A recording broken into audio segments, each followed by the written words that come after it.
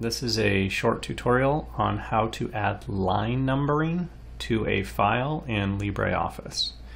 This is LibreOffice Writer.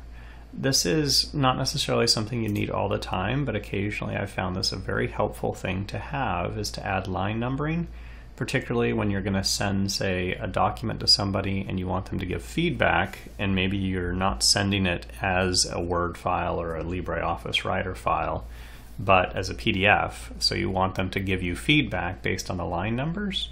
Well, you can add those line numbers really easily by just going up to Tools and down to Line Numbering. And there are actually a number of options that you can add here. So first, obviously, we want to hit Show Numbering, but you can tell how often you want the line numbering. So do you want a number every 5 lines? Do you want it every 1 lines? You can also change a variety of different things here, right? So you could change it from standard numbers to letters, etc. But generally, that's all you would really need, is just to specify this and then go ahead and click on OK, and you'll see your line numbers pop right up.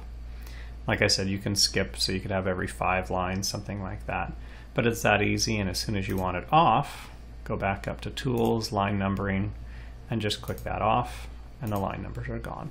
It's a very useful tool on the occasion when you need it, built right into LibreOffice.